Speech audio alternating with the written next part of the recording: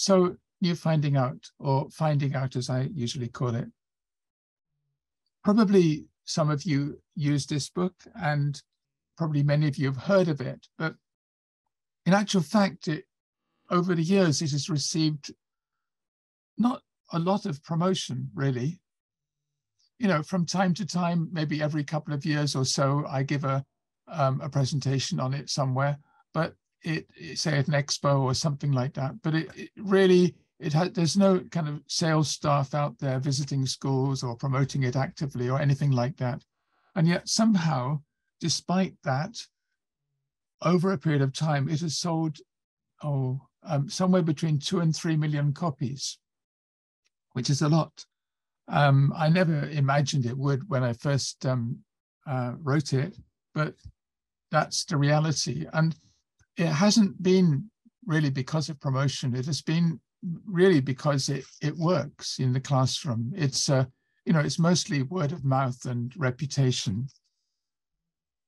When I say it works in the classroom, it doesn't work in every classroom. Every course book is suitable for some kind of classes and not suitable for other kinds. And New Finding Out is really suitable for children who don't have much time to learn each week. So it's suitable for a sort of once a week class, twice a week class, or a little bit more maybe, but that kind of lesson. So if you're teaching less than that or more than that, is probably not suitable. So if you're teaching like once a month, is probably not suitable because the children won't be able to keep up with the reading and writing. And if you're teaching in an immersion program, it wouldn't be suitable because it's a different style of teaching. Some of you probably teach in immersion programs in the daytime and then maybe have an after-school class in the evening and know how different it is. Teachers who use methodology which is appropriate for an immersion program often get frustrated in after-school classes because the needs of the students are quite different and the students don't seem to be making progress. And the same applies in the other way around. Teachers who teach in a once a week kind of class and then get a job in an immersion school often find the transition very difficult. It's a different approach, and finding out is appropriate for the after school class or the once a week language school class or something like that, or twice a week, 3 times a week possibly, but probably not more than that. It's also the age range it's suitable for. It's anywhere in elementary school is okay. And children starting at any grade of elementary school is fine because it doesn't really depend on which grade they're in. It depends on their English ability. If they're beginners in 3rd grade, then they should start on Finding Out Book 1. If they are beginners in the 1st grade, they should start on Finding Out Book 1. It's the same. It can also be used at the end of kindergarten if the children have studied a bit of English before. I've often used this in the last year of kindergarten, but only with children who've had experience with English in the first 1 or 2 years of kindergarten, then they're ready for it. But children who go straight into it in kindergarten with no English before will find it difficult. One thing, of course, is because of the emphasis on writing, the younger children find that difficult because it has all 4 skills in the course. It's interesting, those of you who've been in Japan a long time will know that Finding Out played a significant role in supporting a lot of teachers in Japan indirectly. There are many things which wouldn't have been possible without this course. I mean, ETJ wouldn't have been possible. The expos wouldn't have been possible. The Birmingham University MA programs in Japan wouldn't have been possible. There's many other things which came because of the kind of credibility from this course. So it's, just for interest, it's played a significant role. I certainly couldn't have done a lot of things I've done if this course hadn't been published. But that's history. What's important now is, its relevance and whether it still is at the cutting edge of language teaching, English teaching for children, and whether it's still innovating. And I want to try to show today that definitely it is, both in this presentation and in another one at 2:50, where I'll be talking about some of the, especially on some of the newer developments. I think that the first key point about finding out is it wasn't developed to be published. It was developed for my schools a long time ago. It actually was developed through a trial and error process over 10 years with many great teachers who gave me feedback, constant feedback and criticism. And it went through that phase, and it definitely came out of the needs of the classroom, which is why I think it has survived and still does very well. You know, because basically it came out of the classroom which many of us are teaching in. So it's relevant. You know, most course books which are developed by, especially by major publishers, are not developed that way. They are commissioned by a publisher. A publisher will decide we need a course book for elementary school children, and it will, you know, it will be, and somebody will be assigned, people or one or more people will be assigned to write it. And there'll be a lot of market research, of course, you know, looking at other course books and thinking, well, you know, what things work in other popular course books and that kind of thing. And also the publisher will use resources that they've published in other books and this kind of thing. And I can understand the logic of that, but it leaves me a bit cold. I like books which come directly out of the classroom, whether it's my book or other books. I don't want to say that my book is the only book which works. Of course it isn't. I'm just saying it works. It's one of the books which works. But another issue is that most major course books are developed to be sold in more than one country, because of course they need to be to justify the money which is spent on producing them. So they're actually, a book for Japan will also be sold in Korea and China and various other countries, and that makes sense from a lot of points of view, but unfortunately the situation in the classroom is often very different in these other countries, and so compromises need to be made. You know, I certainly, you know, the situation in Korea, which is now, is quite different in many ways from the situation in the classroom in Japan. This finding out is developed for the classroom in Japan. It came out of the needs of the classroom here. Some of you know my history. I don't want to go into detail. Only the bit which is relevant to this is that when I started my school, I started in an apartment and had 25 students or so. Yeah, it was about 25. And then after about 12 years, the school had I had about 50 full-time staff, and about the same again in franchises in Korea and Thailand. That growth was phenomenal, obviously, and it was totally fueled by the course for elementary school children, which became Finding Out. It was this course which drove that growth. So I can say, you know, without doubt that it works. And not only it works, but it works with the parents, because that growth wasn't possible unless the parents liked what I was doing, what the school was doing. And so a big part of this is making real progress with the children, and also the parents need to be able to see that the children are making real progress. So let's talk a little bit about the course in detail. First of all, Finding Out has 5 levels. The artist, by the way, is a famous artist in the UK for children's material, Chris Riddell. He's also a political cartoonist. He's those of you who from the UK may recognize his name. You see him in a lot of newspapers. He's especially, I think, he writes for The Economist, The Observer, and I mean, he draws pictures for those newspapers. And he's illustrated some great children's material. Okay, and each level has kind of main core components. There's a class book, which is this one, which, oh, sorry, that wasn't supposed to happen. The class book, which is obviously for use in the class, and I'll show you some pages in a minute. The home book, which is for use between classes. The reader actually is for the first 4 levels. The 5th level, by that time, the children should be able to read a wide variety of things.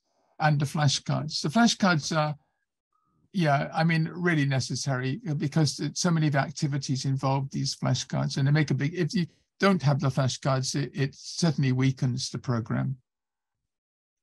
Those are the main components.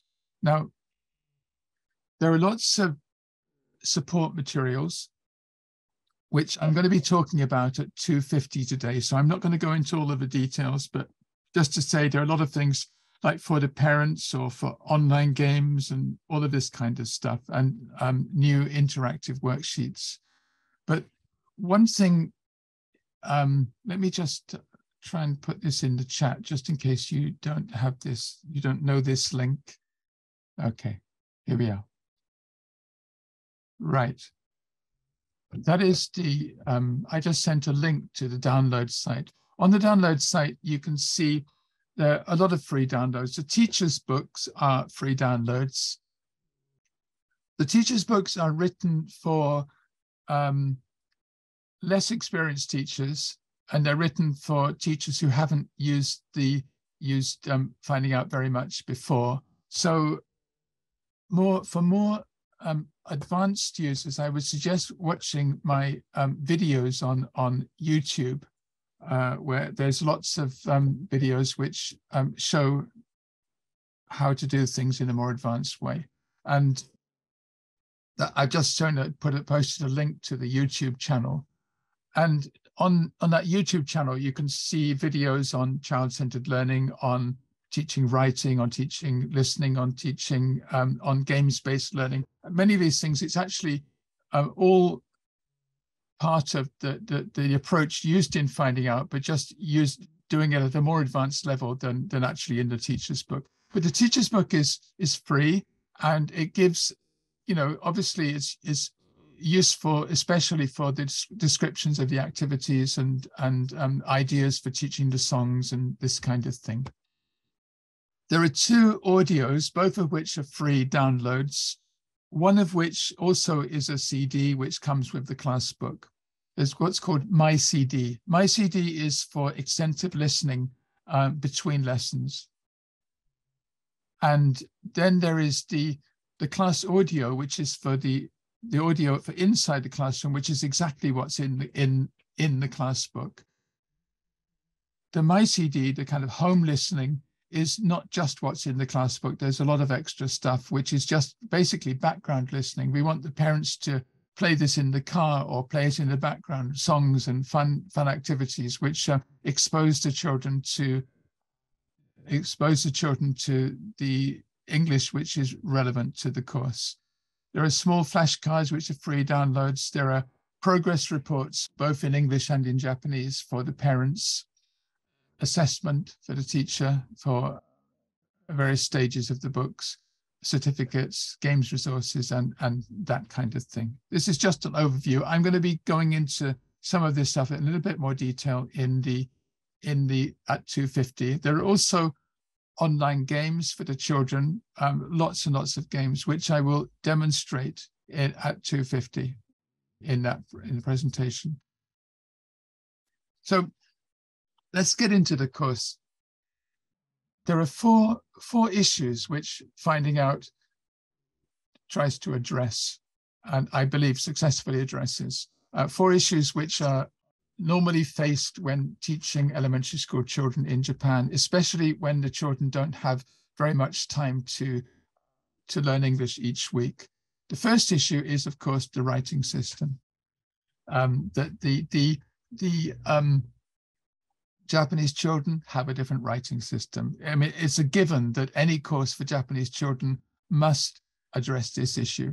And yet so often I see schools using courses which are actually developed for European children, especially phonics programs and this kind of thing, which I mean, absolutely, let's use phonics, but let's use it in a way that is comes out of the needs of Japanese children rather than British children or American children or European children. So the writing system. I'm going to demonstrate how this is approached in New Finding Out in a little bit.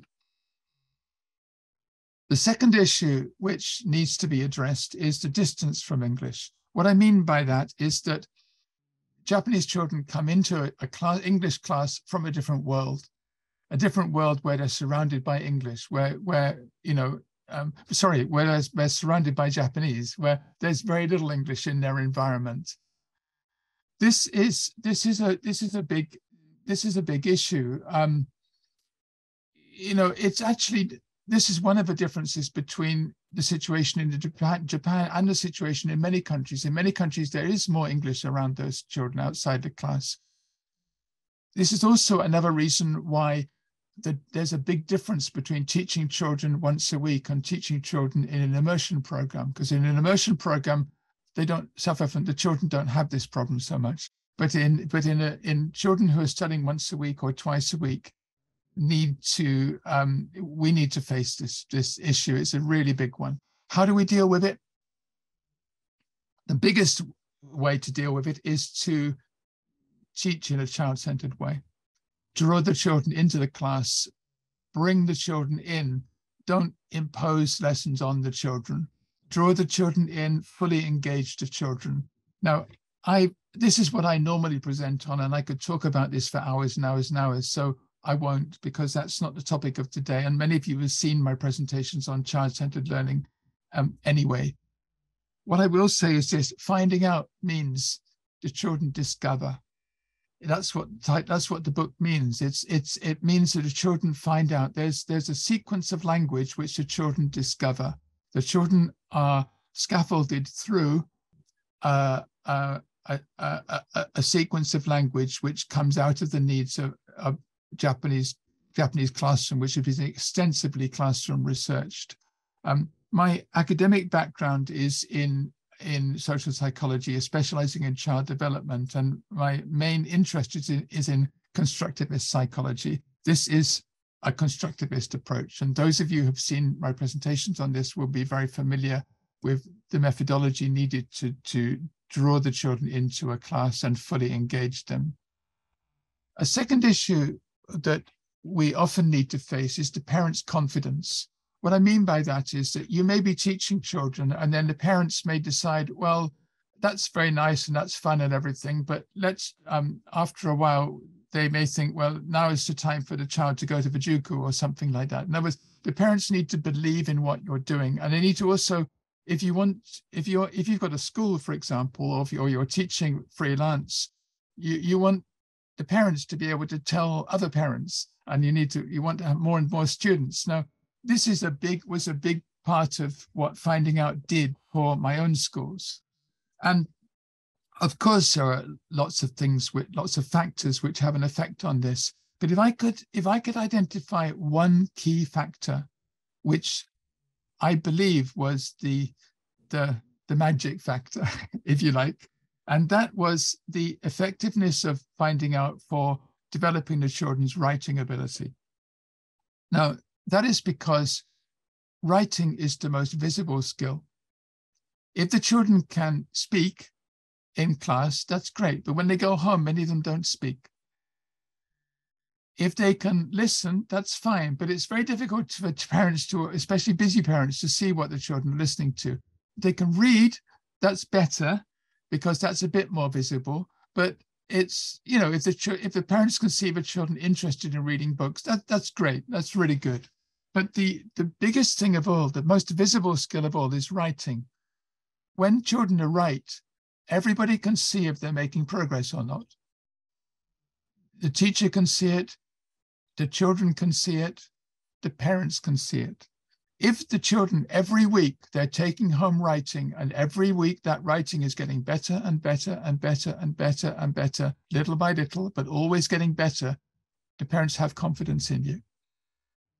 That is the magic thing. And Finding Out is really effective, I believe, for developing children's writing skills. And so we will look at that in a minute.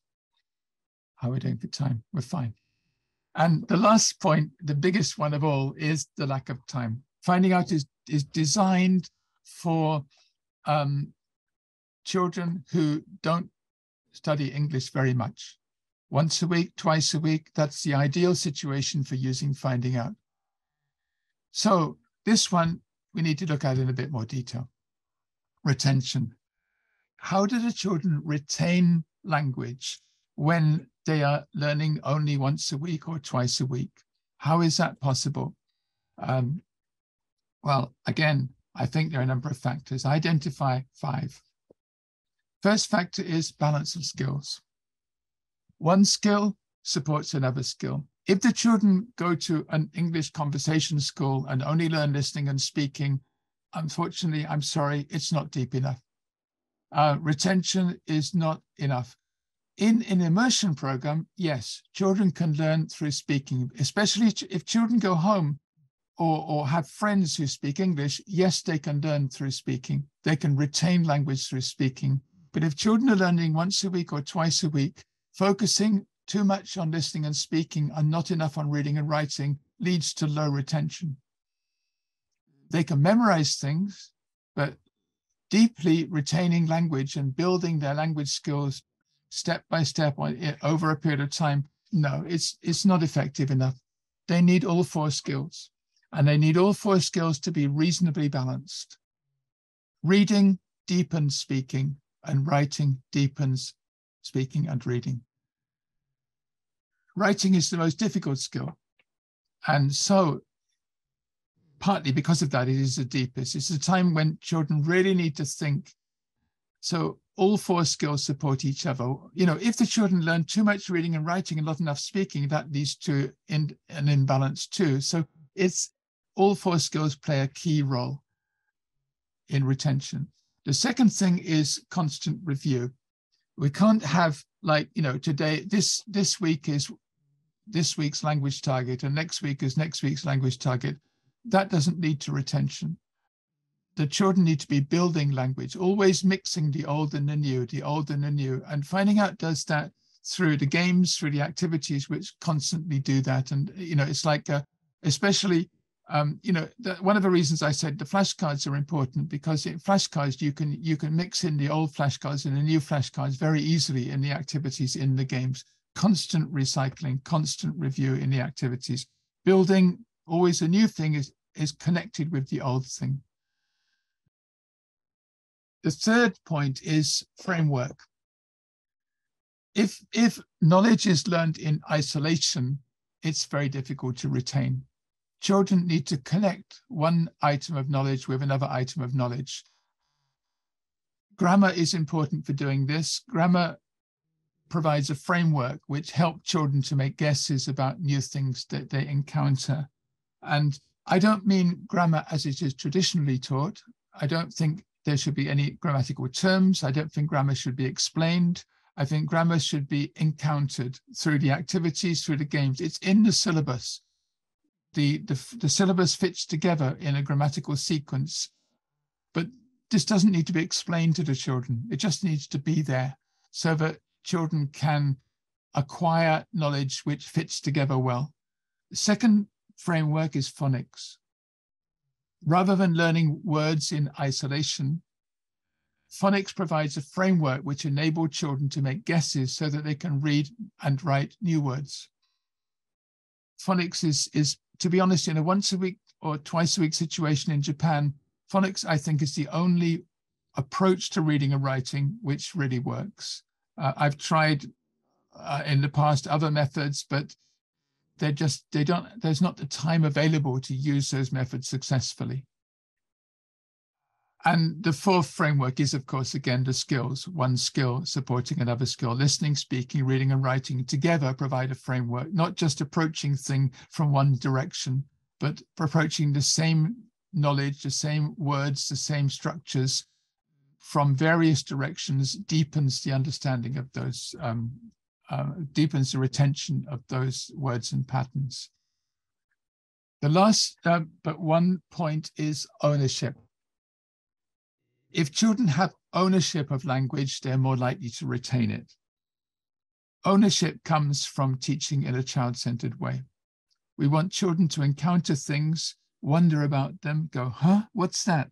Then, oh, I see. They discover it. Rather than receive it from the teacher, they discover it through play. They discover it through puzzles. This is what finding out focuses on. Every time new language targets are introduced through games, through puzzles, where the children encounter while playing. It's not explained to them before they play. They encounter them while playing. And then at the end, they discover it and they feel, yes, I did that. And that's ownership.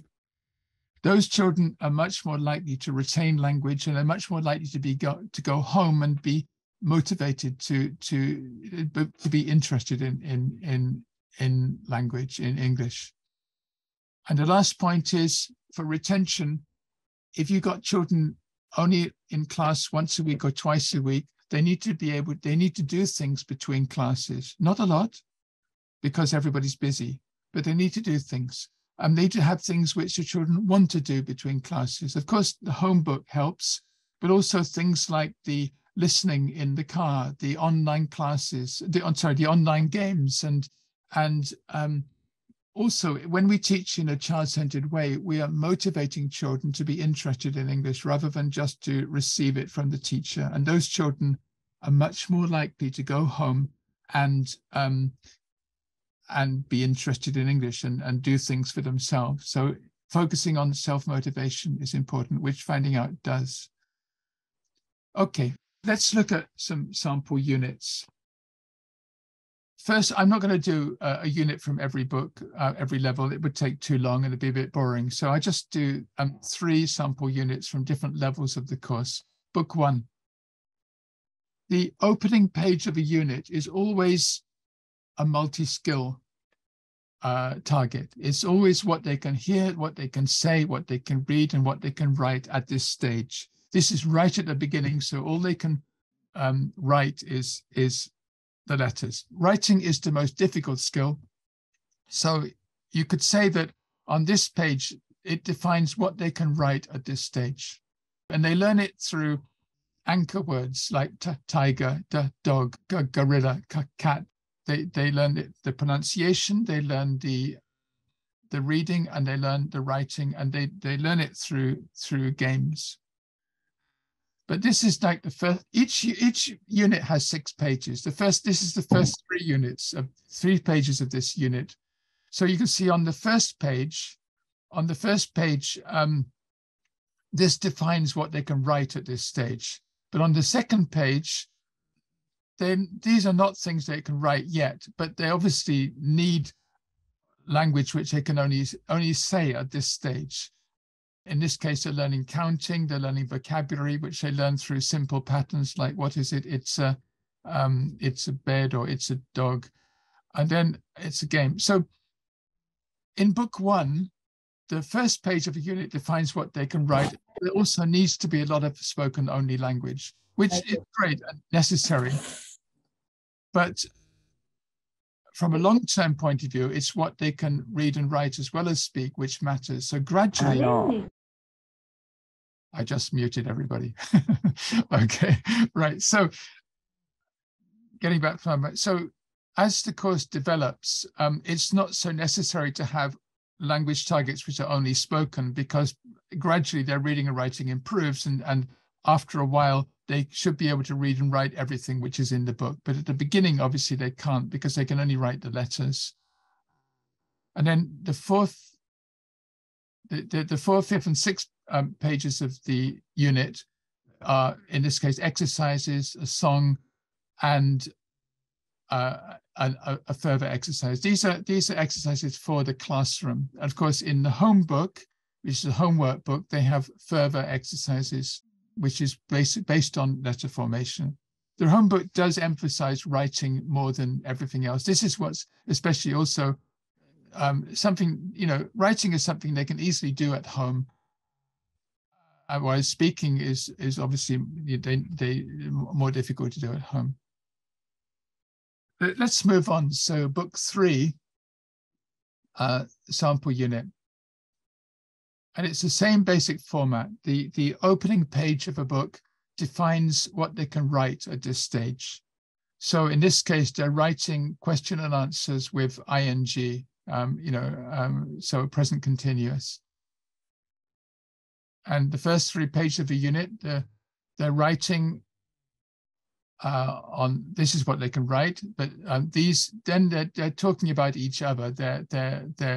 They're introducing each other, but they can say whatever the children are capable of saying about each other at this stage. There's vocabulary. These can be written as well as spoken. There's a game.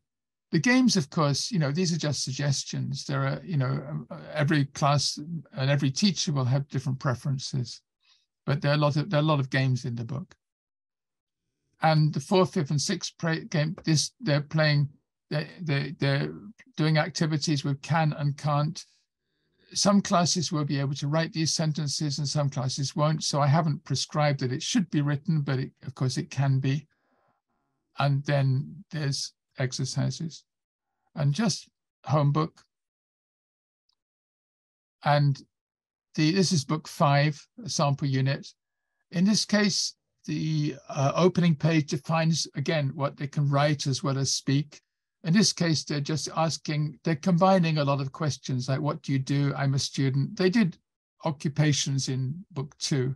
What school do you go to? Monsterland Elementary School. How do you go to school? By helicopter. So the new language target is actually transportation, extending more extensive conversations about transportation, but in this particular unit.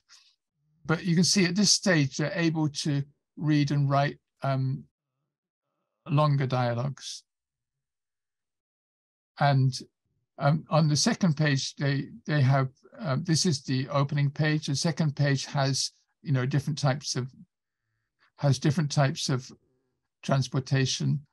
There's a game. One of the characters in this book is that monster. So Snakes and Monsters is an appropriate game. There's a story in each level, by the way. And then they're doing more, more with transportation. How far is it? How do I get to? These are kind of fairly standard questions related to transportation. There is a song related to transportation and an exercise. Okay. I'm going to do one more thing, and then we'll have a question and answer session. I know there's not a lot of time, so I will try to, I'm trying to go through this quite quickly, as you can tell by this, my speed. I'm talking too fast, but never mind. Okay. Let's look at the progression from phonics to stories. The starting point, this is book 1, unit 1. And what the opening page is the vowels, apple, elephant, igloo, octopus, and umbrella. And using the anchor words for the model pronunciation. So however you pronounce the first sound of apple, that's how you pronounce a, and that's how the children will pronounce it. Or you can use the audio as a model if you prefer. So in the first lesson, children coming into the first lesson, possibly with no English or little reading and writing, and they come across a, e, I, o, a. And of course, Japanese children can relate to that because the children feel, oh wow, English is the same as Japanese. I mean, it's a sort of one of the principles about, one of the important points about, I think, constructivist psychology is that the children are always build on what they have already.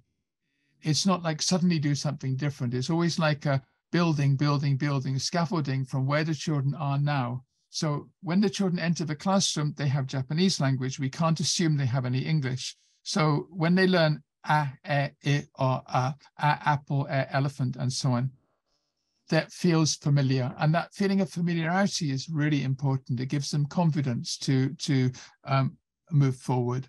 And then, of course, we need to go into the consonants. And the consonants are introduced over a few units, because I do like 4 or 5 at a time. And then the next stage is joining the vowels and consonants. So they need to learn that at is not at, but at. And that they play and play and play games. And so until they do this, this stage is pretty important. And the next stage is joining CVC, consonant, vowel, consonant. So again, this is a pretty fundamental stage and for pronunciation, for reading, and for writing. So all of this is introduced in a step-by-step way. And then they move on to longer words. But if you notice that so far, only the short vowels have been introduced because the focus is not on knowledge, it's on skill. I think there's often, I think phonics can easily become a kind of mathematics, where it's like becomes like a logic exercise, or often with too much input for Japanese children. I think when you're teaching children once a week, the important thing is to minimize your knowledge, maximize the skill, maximize the manipulation. So the children are learning how to use what knowledge they have, and both for reading and for writing, and of course for pronunciation. And then the next step is to introduce special sounds like E tree or E seal or chicken.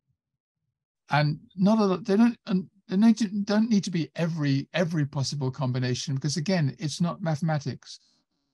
And it just needs to be enough to give the children the confidence to read.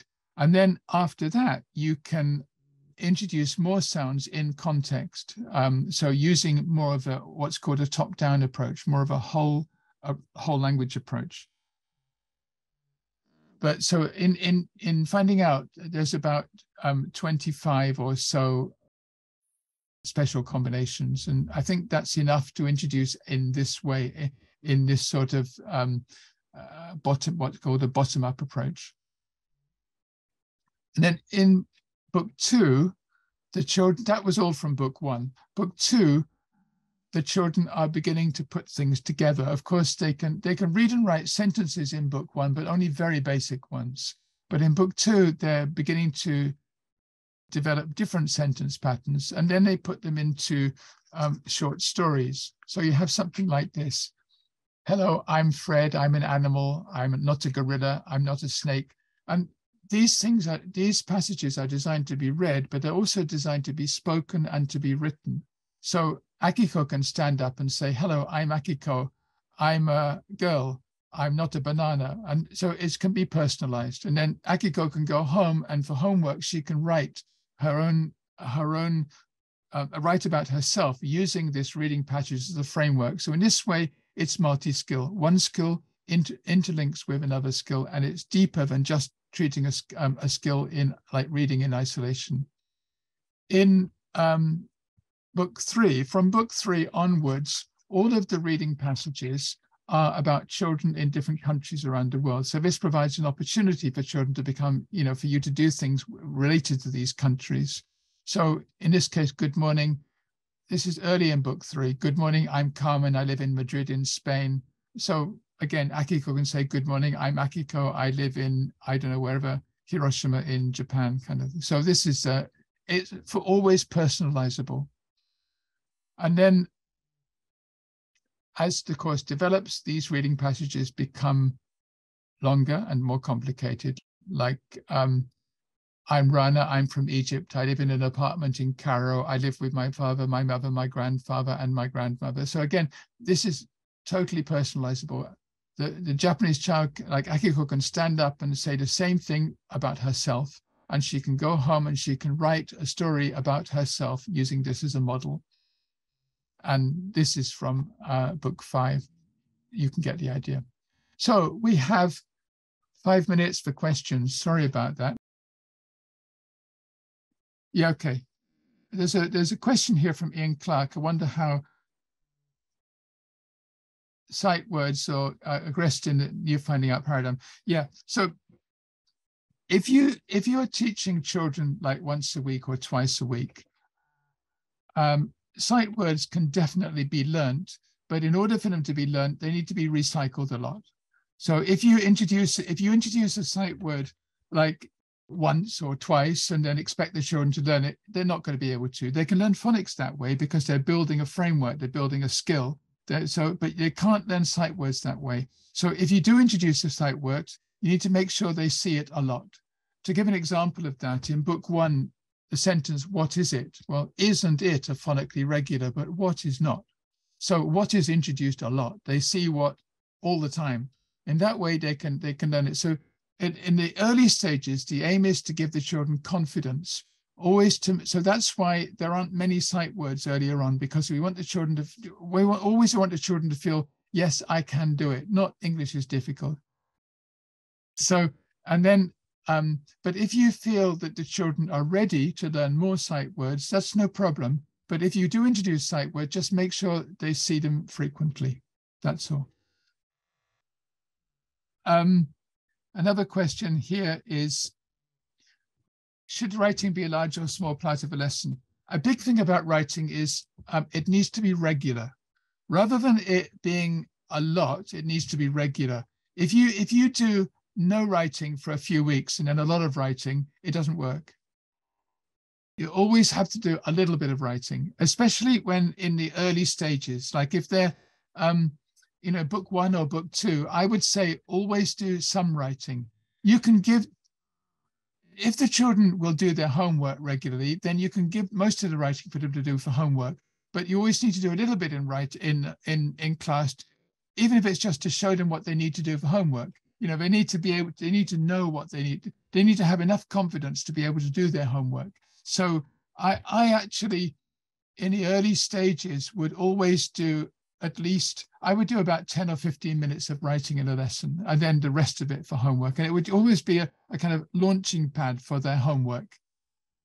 Later on, as I develop a relationship with the children more and more, I can trust them to do almost all the writing for homework, and I don't have to do so much in class. Okay, how do our books based on the students' years? On the students' grades, it doesn't have to be related to grade. The most important thing is English ability. So if the children are starting in grade 1, then book 1 should be for grade 1. If they're starting in book 3, then book 1 should be for grade 3. If you're teaching privately and you combine children from different grades, that's okay up to a point. I wouldn't combine a first grader with a fourth grader, but a first grader with a third grader is probably okay. So within a couple of grades of each other, it's okay. If you're teaching at a school which is formally related to where the grades are taught separately, then, as I said, it depends on whether they can read and write. If they can't read and write, they need to start from book 1. It's the foundation of the program. Okay, I run out of time, so we're going to have a short break now, and then after that, Ryan Hagland will give a presentation, and after that, I will give a presentation on new developments with Finding Out, and there's some quite exciting new things which have been happening. And then at the end of the day, we'll have a discussion on this. So thank you very much for listening. I was racing through that presentation.